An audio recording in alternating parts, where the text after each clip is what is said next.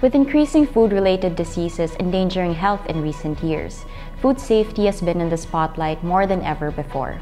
According to the World Health Organization, or the WHO, the global food trade is on the rise, which contributes to the risk of the spread of pathogens and contaminants across international boundaries. Aside from creating new challenges for the authorities, there is also a need for global sharing of information about food safety. While the safety of food supply in developing countries has gained more attention, there are still weaknesses in the way food safety is managed.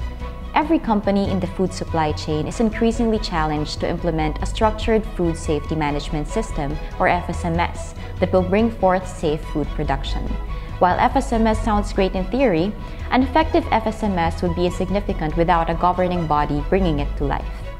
Aside from the growing number of standards, regulations, and requirements along with pressure from consumers, the key to a well-implemented FSMS is the company's corporate commitment to food safety. Food safety management responsibility should not simply be delegated to personnel, but should start by the effective communication of policies and responsibilities to everyone in the company. This comes with the management's commitment to establish, implement, and maintain the FSMS while incorporating its practices into the corporation's overall management activities. I'm Fungo, Food Safety Ambassador, and this has been your Glenwood Bite.